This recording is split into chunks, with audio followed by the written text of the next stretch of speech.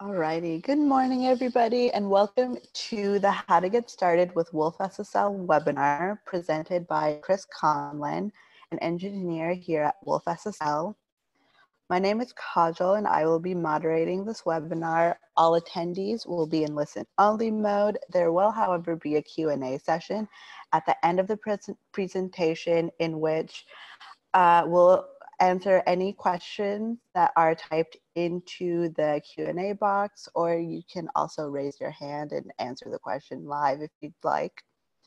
This webinar will be recorded and made available via a link following the presentation. And now, without further ado, I present Chris. Thanks, Kajal. And hello, everyone. Thanks for attending this webinar today. This is going to be on how to get started with wolfSSL. Like Kajal introduced myself, I'm Chris Conlon, an engineering manager at wolfSSL. And today, hopefully, we'll be able to share a little bit about wolfSSL, especially some introductory type material, walk through a kind of a quick introduction to wolfSSL and a quick overview of the SSL and TLS protocol. We'll go through some details about wolfSSL, our SSL and TLS library, an overview how you can build it on common systems, our wolfcrypt test and benchmark applications, some basic library usage, and some debugging tips. And then after that point, I'm hoping to do a quick live demo to show you guys the wolfcrypt test and benchmark applications running, and then we'll open it up for any questions you may have. So let's start with a quick introduction to wolfSSL. For those of you who aren't familiar with us, we essentially secure the internet by securing data. SSL and TLS and cryptography is pretty horizontal technology, so we end up going into lots of different vertical markets. Some examples of those are listed on this slide here. wolfSSL itself started in 2004 out of the MySQL database company. At that time, they needed a clean room SSL implementation. Our co-founders sat down and essentially wrote our first library called YASL in C++. YASL stood for yet another SSL. Between 2004 and 2006, the market, especially the embedded market, really demanded a C-based library instead of C++. And so we sat down, rewrote the library again, this time in C, and called that CYASL, which was yet another SSL written in C. In 2014, we changed the name to wolfSSL, mainly to be more consistent across product naming, to be easier to understand, easier to say, especially in different parts of the world. We have over 1,000 commercial customers that use wolfSSL and 17 partners that resell us.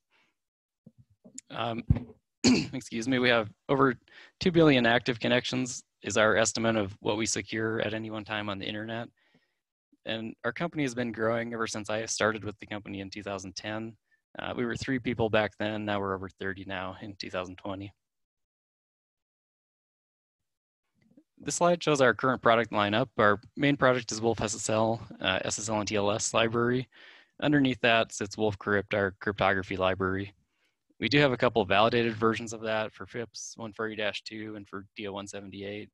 We have an asynchronous crypto module if you're on the server side and using accelerator cards like at Intel QuickAssist or Cavium Nitrox. We have an MQTT client library, a wolfSSH implementation, a TPM 2.0 library, and our newest product this last year is a secure bootloader called wolfboot. All those products in the first row are written in C. The second row is a set of language wrappers. We do have users that want to use us from other languages. For example, Java, we have a JSSE and JCE provider, as well as just a thin JNI wrapper. We have a C# wrapper, a Python wrapper, and a JavaScript wrapper. And then the third row here is a set of applications that we have available. We have an SSL proxy. We have a simple certificate enrollment protocol implementation, a secure update solution, a command line utility. We provide commercial support for curl. And we have a version of curl that's meant for resource-constrained devices called tinycurl. All these products are dual licensed under both GPL v2 and a commercial license. And one of the things we like to really focus on, implementing cryptography and security software is making sure we're doing a lot of great testing. We have a goal of being the best tested SSL, TLS, and crypto implementations available today. And we're always adding new tests to our set of tests that we currently run. We usually roll these all up into a continuous integration cycle that runs on a pull request basis on GitHub, or a nightly test cycle for more extended testing. And we do everything from API unit tests, testing our cipher suites and algorithms, doing benchmark testing to make sure we haven't slowed things down, static analysis with tools like Coverity, ScanBuild, and Facebook's Infer.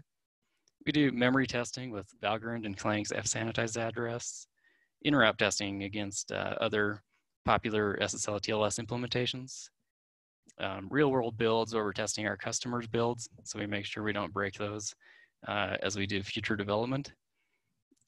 Testing against many different compilers, doing peer review and third-party testing, several different fuzz testing using our own custom fuzzers, as well as AFL, TLS fuzzer, libfuzzer, and OSS fuzz.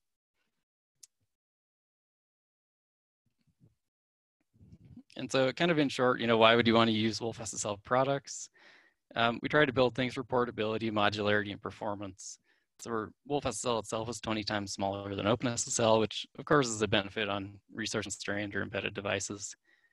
Our strong dedication to testing, as you saw on this last slide, just makes our customers more confident. There's fewer vulnerabilities and fewer bugs making it into our end releases. We're mature and widely used, securing over 2 billion active connections. We do have a strong commitment to security and adding new secure features, and our code bases are well supported. We have all the original core developers still on the team that wrote the code, so that lets us add features more quickly and fix bugs more efficiently. So now we'll move on to kind of a quick overview of SSL and TLS for those of you who aren't as familiar with it. So TLS has three main goals: authentication, confidentiality, and integrity. Authentication being the first of those is authenticating the client and or the server side of the connection. The server is commonly authenticated by default, where the client authentication is optional. This is done using asymmetric crypto with RSA or ECC, or a pre-shared key setup, acronymed as PSK. The second main goal is confidentiality. So this guarantees data is only visible to our endpoints. And the third goal is integrity, meaning data can't be modified by an attacker in transit. Where does SSL and TLS sit? This is a simplified version of the OSI model diagram, and an SSL itself sits between the transport and application layers. Here you can see the SSL subprotocols in blue, sitting on top of, in this case, TCP/IP, and then just some example application layer protocols listed here in green. When a client first connects to a server, it goes through the TLS handshake process. So this, you can see a simplified diagram of it on this slide. There are several round trips that happen here, and you finally end up at the bottom with a secure communication channel. During this process, certificates are exchanged, authentication is done to the client and or server, and the common keying material is set up to use for that secure connection. TLS uses what's called a cipher suite. This is a kind of the format of that string representation displayed on this slide. It starts with a protocol, followed by a key exchange, a bulk encryption algorithm in an optional mode, and then lastly, a message authentication function. If you've ever configured TLS or used SSL and TLS before, you've probably seen strings similar to these. These are some examples of TLS 1.2 cipher suites. SSL and TLS itself has had several versions. It was invented by 1995 by Netscape, with SSL 2.0 being the first version released to the public. SSL 2.0 and 3.0 are now considered insecure. In 1999, TLS came out. The protocol had gone through enough changes that it warranted a name change. So TLS stands for Transport Layer Security. TLS has had 4 revisions: 1.0, 1.1, 1.2, and 1.3. And then paralleling TLS development has been DTLS, which stands for Datagram TLS. This is designed to be run over unreliable protocols such as UDP. One example of an application type that might be using DTLS would be a VoIP type application. So if you look back in the TLS protocol, there's been a lot of vulnerabilities discovered at the protocol level. The researchers, as you probably have noticed, like to give them catchy acronym names. And the TLS 1.3 protocol designers wanted to help kind of solve this problem and make it harder for vulnerabilities to be discovered in the future. So TLS 1.3, it was in development for over 5 years. It started in August of 2013 and was finalized in August of 2018. It had 28 drafts in between those times and was finally given the RFC number of 8446. There were a lot of different changes in TLS 1.3. These are the highlights. There were algorithm changes. They removed insecure features. Most of the handshake messages are different and more of them are encrypted. There's a new 0 RTT or 0 round trip time mode. Redesigned key derivation functions and also changes to how session resumption is being done. So what are the main advantages to TLS 1.3 for the end user? The first of those is faster performance. TLS 1.2 and before required 2 complete round trips to establish a secure connection. TLS 1.3 only requires 1 complete round trip. And so that one less round trip means network latency has less of an impact on that time to establish a secure connection. And then optionally, there's this new 0 RTT mode, which means application data can be sent in the first flight along with that first client hello sent across. The second main advantage is that it's more secure. So the protocol designers removed all the legacy and insecure algorithms. So this makes it harder for people to use insecure things accidentally. So RSA key transport was removed, RC4 stream ciphers, CVC mode ciphers, the SHA-1 hash function, arbitrary Diffie-Hellman groups, and also export ciphers. And then also this can be more flexible for some use cases. It does allow a new key update functionality. So if you have an existing TLS connection you need to update the keying material on, there's a special key update message that can be sent anytime after the handshake. Previous versions of TLS they did the authentication of the client and or the server during the handshake. TLS 1.3 allows post-handshake authentication that can be done anytime after the handshake is completed. And then also the removal of some of those old and insecure features can also help reduce the library footprint size, which is a benefit for our resource-constrained users. So that's kind of the quick overview of the protocol and especially TLS 1.3. If you'd like to learn more, we do have a TLS 1.3 specific page on our website. Okay, so let's dive into wolfSSL itself. wolfSSL at a high level is written in C. It's very lightweight and portable. It supports up to the current protocol standards of TLS 1.3 and DTLS 1.2. It has a footprint size of 2,200 kilobytes and runtime memory usage of 1 to 36 kilobytes per session. We've ported it to almost every operating system in RTOS that we've encountered today, and you can see a pretty long list at the bottom of this slide here. wolfSSL supports an OpenSSL compatibility layer. This makes it easier to port wolfSSL into applications that had been using OpenSSL in the past. It's a shim layer that includes probably about 1,000 of the most commonly used OpenSSL functions, and we map those down to our native wolfSSL APIs internally. And so oftentimes it can simply be a kind of a drop-in replacement. We ported wolfSSL into several different web server implementations, including Nginx, Apache, Lydie, and Mongoose. wolfSSL has pretty good support for hardware cryptography. So if you have this available in your silicon, we can offload down to it for performance improvements and code size reductions. We typically see about somewhere between a 5 and 10 times performance increase using hardware crypto over software crypto. And then wolfSSL is NSA Suite B compatible and also validated to FIPS 140-2 level 1. wolfcrypt is the cryptography library that supports wolfSSL underneath. This supports all of the common algorithms that you'd see today, in addition to some of the more progressive ones like CHA-20, Poly1305, and Curve and Ed 25519. All these algorithms can be used individually, and it's been designed to be fairly modular, so you can pull out specific algorithms if you only need to use a subset of those. You can download wolfSSL either from our website directly or from GitHub if you'd like to track our development progress.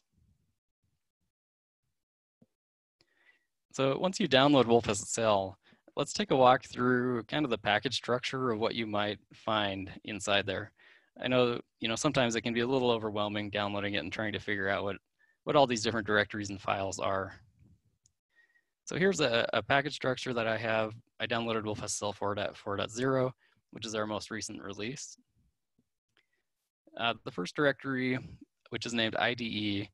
So this is where you'll want to look if you want to open wolfSSL up in an IDE or compiler and essentially have a project ready to just hit build and compile.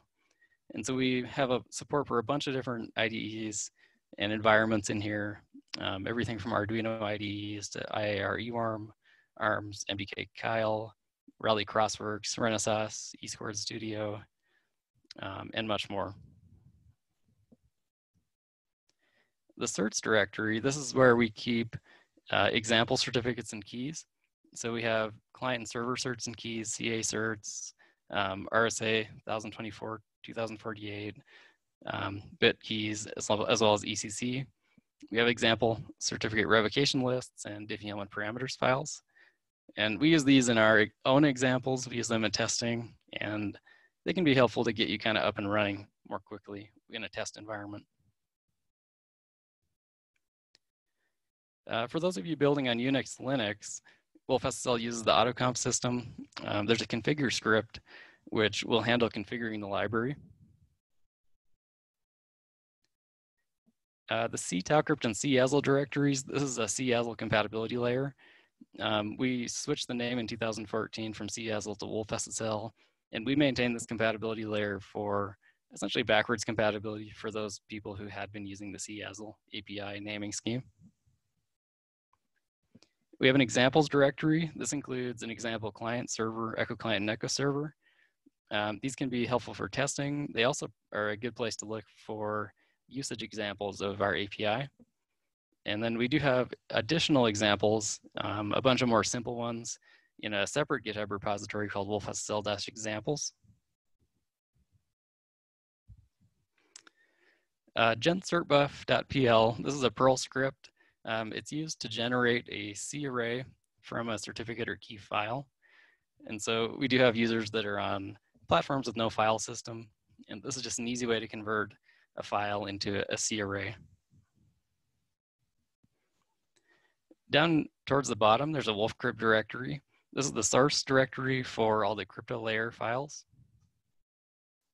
The wolfSSL subdirectory, this is the header and include directory for wolfSSL and wolfcrypt.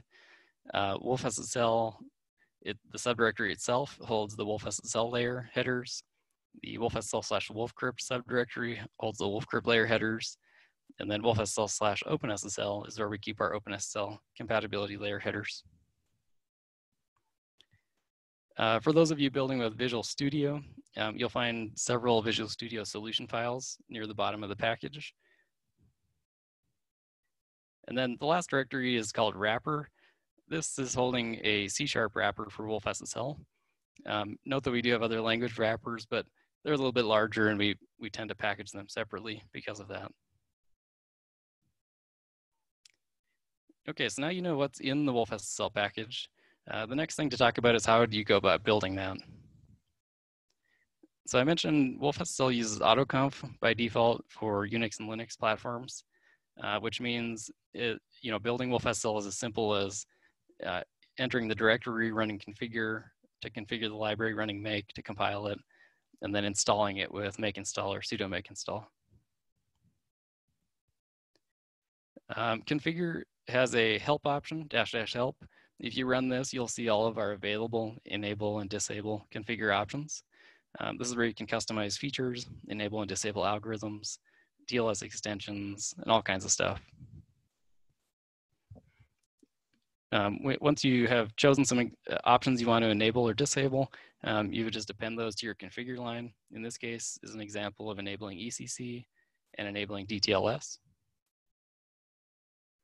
And if you need to pass preprocessor defines through the configure script, you can do that using the cflags variable. Here you can see we're just defining a define called example_define. After you've configured the library, if you run make check, this will run our own internal test suite and API tests. And then once you've configured and compiled the library, you can install it using make install or sudo make install. It's installed by default to user local, which would be user local include wolfSSL is where your headers would be, and user local lib is where your library files would be installed.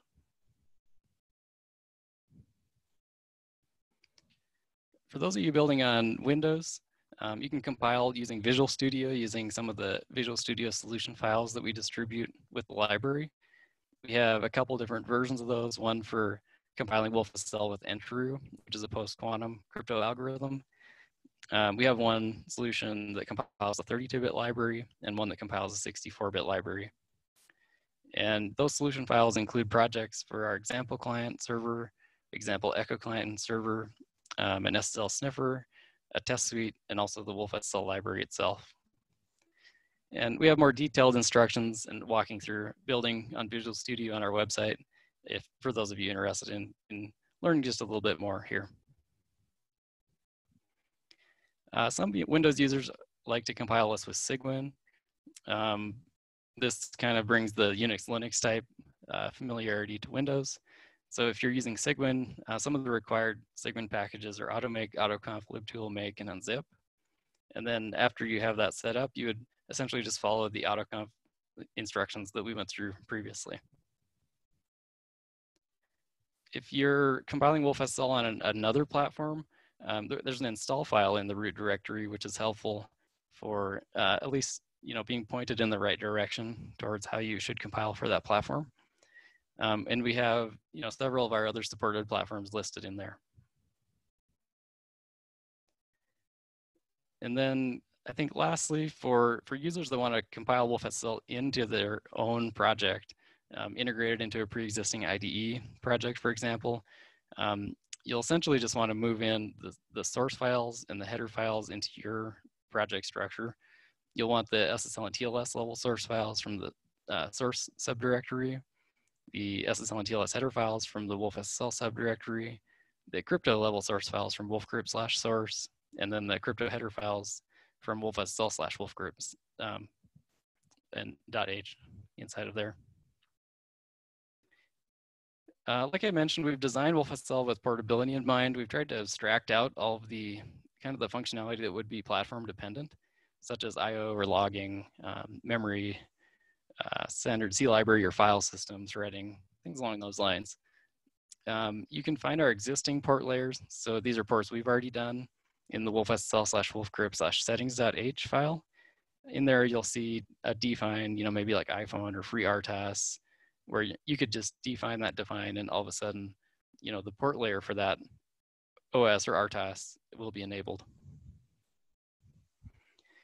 And most of our users want to configure wolfSSL some way. Those users who are not using the autoconf configure system, we recommend that you define wolfSSL_user_settings. When this is defined, wolfSSL will include by default a file called user_settings.h. And this is where we recommend you put all of your custom preprocessor defines. And it will essentially let you only have to maintain one file as you migrate from release to release of wolfSSL. And if you want a good example of a user settings.h that's kind of been pre-populated with a lot of the available preprocessor options, I recommend you look in the IDE/Rally Crossworks ARM directory. There's a good user setting that's in there that will provide a good example for you. Okay, so next up, let's look at the test and benchmark applications that we ship for wolfCrypt. First of all, wolfSSL ships with the wolfCrypt test application. This tests all of wolfCrypt's algorithms and makes sure they're working correctly. So it's located in the wolfCrypt/test directory, a file called test.c. And we recommend this is kind of the first place you start when getting wolfSSL running on a new platform. You want to make sure the crypto is working first before you move on to SSL and TLS. If your crypto is not working, the TLS layer most likely won't work either. So this runs through a bunch of different test vectors for all enabled algorithms by default. This is compiled by default when you run a make in the wolfSSL root directory. The executable is called test wolfCrypt, and it can be executed from the root directory by running wolfCrypt/test/test wolfCrypt. Output, you should see something similar to this. Essentially an algorithm with either test passed or test failed next to it. If the test fails, you'll also get an error code that can help in debugging.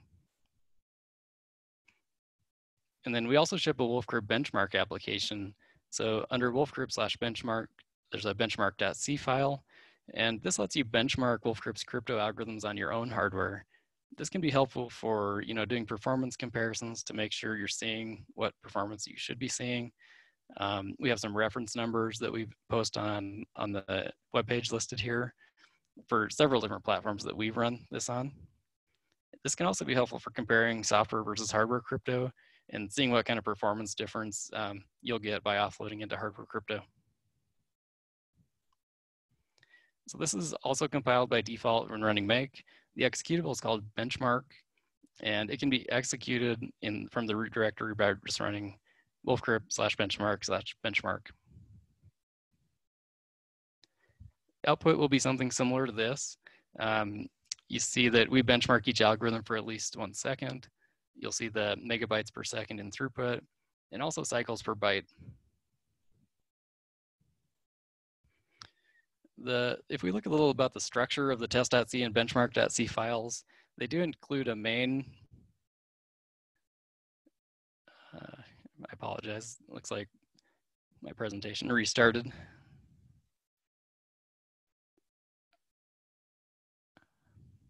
One second here, just browsing back to where we were at.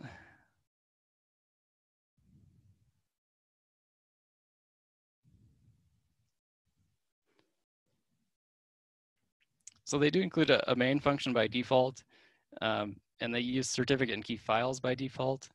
It kind of assumes you're running on a desktop-like system, and also benchmarks all enabled algorithms by default.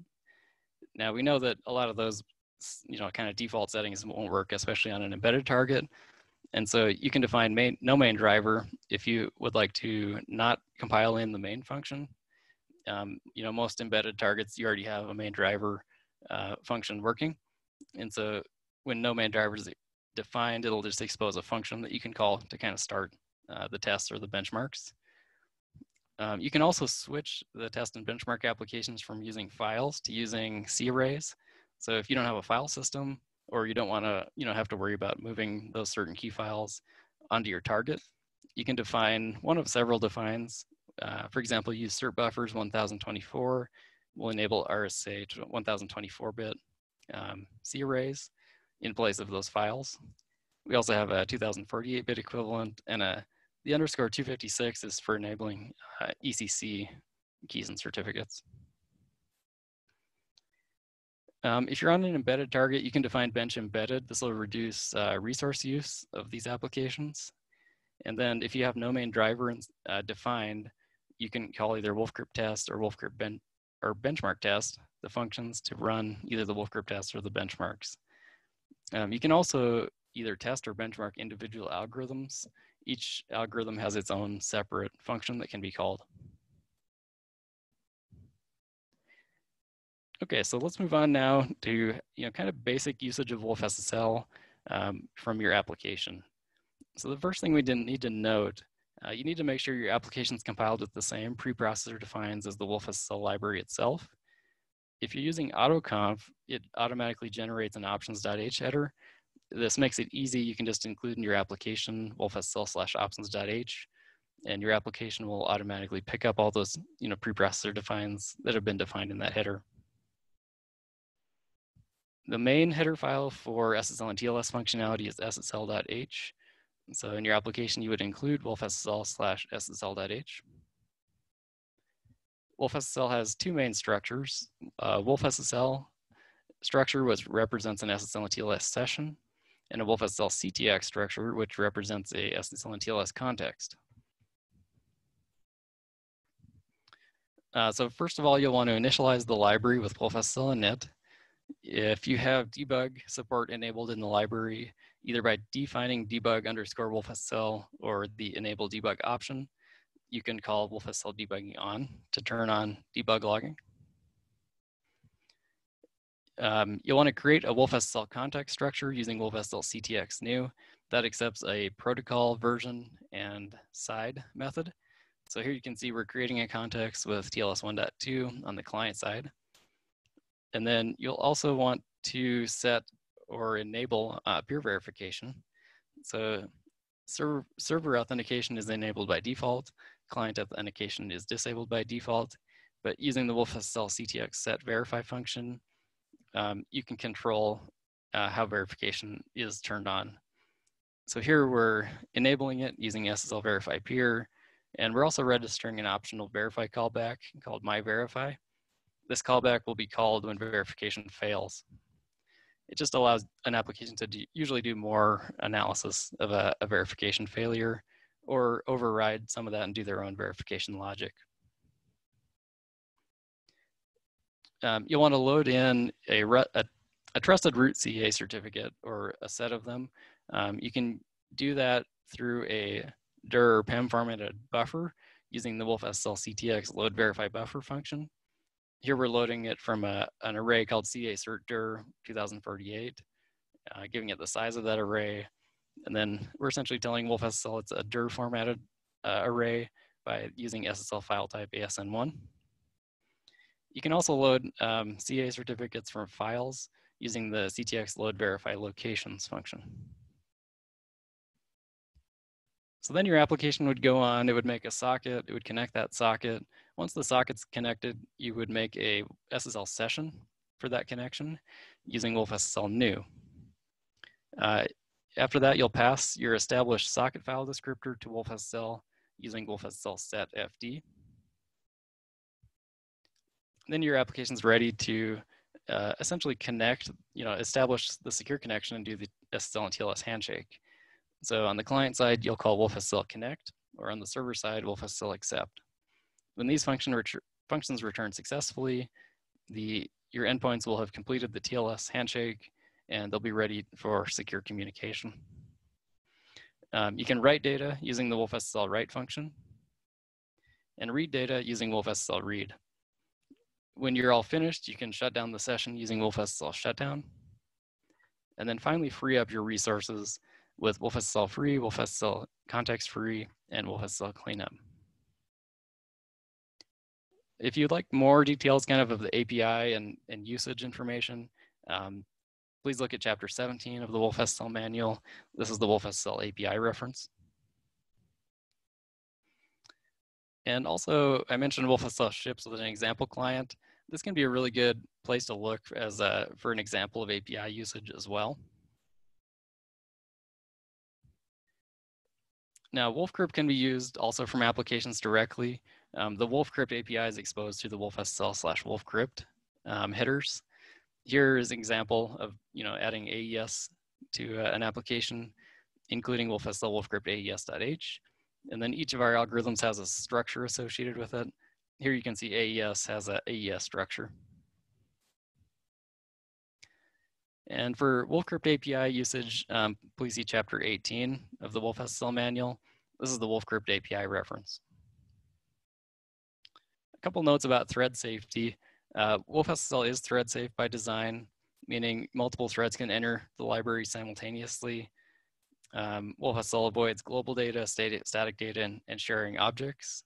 There are a couple exceptions to this that you need to pay attention to in your application if you're running wolfSSL in a multi-threaded environment. The first of these exceptions is an application can share access to one wolfSSL object across threads, but the access to that object must be synchronized and protected. For example, trying to do 2 reads and writes at the same time from 2 different threads to the same wolfSSL object is not supported. And the second exception is that as an application, you must completely initialize the context structure before passing that structure to wolfSSL new. The reason being, when you create a session from a context, it reads all of the data from that context at the time you call it wolfSSL new. And so any future updates you make to the context will not be reflected in the wolfSSL session object itself. And so we recommend that you have a single thread initialize the wolfSSL context structure to avoid synchronization problems. Okay, so now that you've got wolfSSL kind of up and running, installed, in the most simple case, I just kind of wanted to give you a couple tips on debugging wolfSSL. It is common for connection problems to come up, especially when you're first getting a client end or server connecting. So the first tip, debug logging, can be extremely helpful for seeing more details of what's going on in the connection. You can enable that with the enable debug configure option, or by defining wolfSSL debug. In an application, then after calling wolfSSL init, you'll want to enable debug logging by calling wolfSSL debugging on. There is a corresponding function called debugging off if you want to switch logging back off at some point. And what does the debug log show? Well, we have messages that show you when we're entering and leaving many functions. It lets you see details of the handshake process, details of the certificate parsing and validation process, and it really just gives you much more context around a specific error. And then I also recommend you try to leverage the example wolfSSL client and server when possible, especially when you're just getting going. It can provide a kind of a working, known, stable endpoint for you to test against. So if you're developing a client, maybe consider testing against the wolfSSL example server, or if you're developing a server, consider testing with the wolfSSL example client.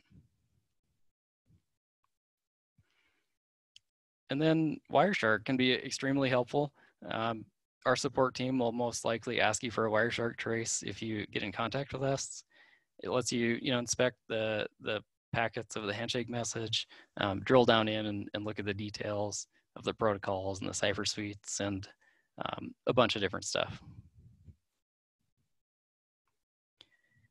Okay, so at this point, I'm going to try to give you a quick live demo of the WolfCrypt test and benchmark applications. I'm going to switch my screen share over to a terminal window here.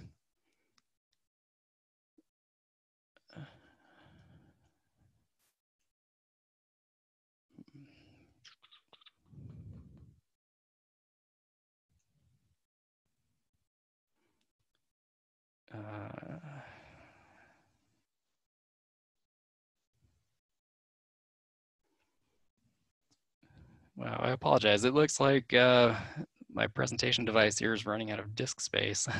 Unfortunately, I won't be able to do the demo at this point, but it was reflected pretty clearly in some of our slides, how you would run the WolfCrypt test and benchmark applications. It's just kind of a fun thing to look at, especially when you've got hardware crypto that you can easily switch on and see the performance numbers go up substantially. Okay, so I guess with that, I'm going to open it up to questions. Let's see, it looks like we might have a few that have already come in through the Q&A. Yeah. What is the max size of wolfSSL considering TLS 1.3 and 1.2? Yeah, that's a good question. We know a lot of people most people are concerned with footprint sizes. In general, on an embedded optimized compiler, you'll typically see wolfSSL sizes in the range of 100 kilobytes, maybe 60 to 100 kilobytes. The smallest build we've done to date is 21 kilobytes. That was a very pared down version that only supported pre-shared keys and TLS 1.2 at that time. What is the total stack size used by wolfSSL? Is there a provision to make a whole library use stack memory only? If yes, then will it still need a few memory from the heap for creating context? Yeah, that's a great question too. In general, the total stack size, I don't have a good number off the top of my head. We do have a couple build options though. We do have a small stack build option, which almost does probably the reverse of what it sounds like you're asking here, where it tries to maintain 1K of stack usage only and put everything else on the heap. But then in contrast to that, we have a build option that's a wolfSSL static memory only build. And in that case, we don't use any dynamic memory and we'll just use static memory. Is there a provision fetch and load certifications or load certs and keys from physical address? If yes, how can this be done? So right now, loading certs and keys, they're treated typically as an external input, meaning we only have APIs to load them through files or through a memory array.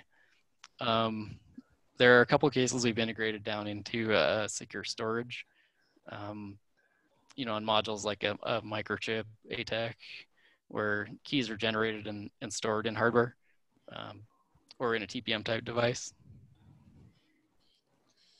Can wolfcrypt be built separately and placed in one part of memory, say SRAM, and wolfSSL library in another part of memory, say DRAM? Will this work seamlessly? Right now, I don't believe that would be an out-of-the-box, easy thing to do. We do have a way to configure the library to build only wolfcrypt, but we're only building, one library as an artifact at this point, libwolfSSL. UCert has support for 1024, 2048, and 256. How to load 4096 key? Yeah, that's a great question. I just listed those sizes as references in the slides. We will support pretty much any size RSA or ECC key. I guess the ECC key is given that we support the curve it's on. There's one define you need to adjust in the math library if your RSA keys are bigger than kind of our default. And for that, you'll want to search for fp_max_bits in our documentation. Is there any macro to debug stack and heap usage? I don't believe we have one for debugging stack usage. We do have what we call kind of a memory tracker for heap debugging, which overrides the memory handlers with custom memory handlers so we can keep track of some extra information. But if you're searching for that in the docs, I think you'll want to look for memory tracker. Is wolfSSL compatible with wolfSSH? Do they both utilize wolfcrypt and the same math libraries? Yeah, so wolfSSL and wolfSSH, from a protocol standpoint, they're different protocols. SSH won't use TLS internally, but they do both use wolfcrypt for the cryptography backend. Is there some example to use wolfSSH in combination with C++? Gosh, that's a good question. I don't think we have that example readily available. We just have, examples using it from C right now. Will there also be a wolf MQTT introduction? Yeah, for sure. I think, I know if we haven't already done a webinar on wolf MQTT, that's definitely something that also will be coming up. If you go onto our YouTube page. All of our past webinars that we've done will be on the YouTube page. And I think we've done a wolfMQTT webinar where we talk about recent updates we've made to wolfMQTT. What is the effect of energy consumption of a device if I use wolfSSL? Okay, sure. That's a good question too. I don't think it's a extremely straightforward one to answer. It may depend on what algorithm you're using. Some algorithms are, designed to use less memory and be not memory, energy, and be more energy efficient than others. I would recommend maybe getting in contact with our support team, and they can point you towards some of those algorithms. Does wolfSSL support both DER and PEM formatted certificates? We do. wolfSSL does support either DIR or PEM formatted certificates, either through files or through buffers. And we also support PKCS 8 and PKCS 12. What is the most energy efficient algorithm? I don't think I can answer that right now. If you get in contact with our support team, we can maybe give you some recommendations or point you in the right direction. Alrighty, and that was all of the questions. Thank you so much for attending this webinar. If you have any more questions, please contact us at support@wolfSSL.com or facts@wolfSSL.com, and we'd love to get back to you. This is a reminder to everyone to please follow us on all of our socials. We are at wolfSSL on Twitter, Instagram, and Facebook. And this is also a reminder that everyone will be emailed a video link to the presentation, and we will also upload this to YouTube for future viewings. Thank you so much for attending and have a great day.